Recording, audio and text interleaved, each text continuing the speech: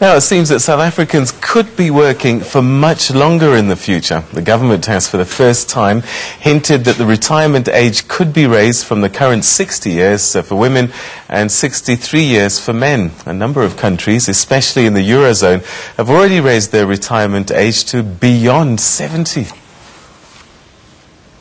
People are living longer. It's a global trend, but it's causing major challenges for government.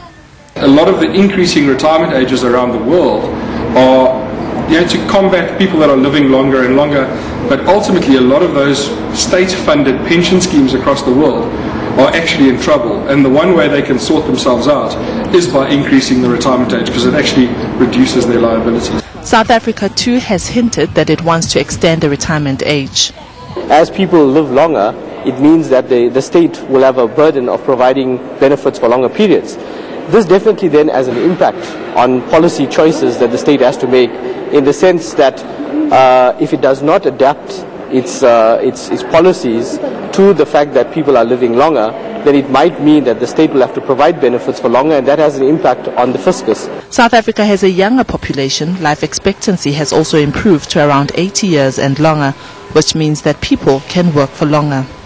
For a country like South Africa, it will be a good thing, because subsequent to the improvement on the lifespan of people going to longevity, so people will work more, which gives them an opportunity to also invest in their retirement funds, so when they retire, at least they will have ample amount of time to plan for their retirement. In 3 years' time, the means test for old age pensions is also said to be abolished. This means everyone above the age of 60, regardless of their income status, will qualify for an old age grant. A large number of South Africans are already reliant on state grants. There's a belief that early retirement opens up a gap for new entrants in the job market, but Prinsloo says research has shown the opposite.